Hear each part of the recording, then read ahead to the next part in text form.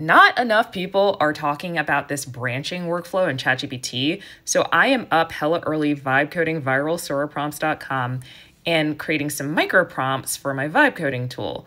I had a follow-up question about one of these. So it says, if Chorus blocks a client-side request route through my Supabase edge function, I'm like, okay, I have a follow-up question on that, but this chat is already hella long. Look at this scroll bar. I mean, can you even see it?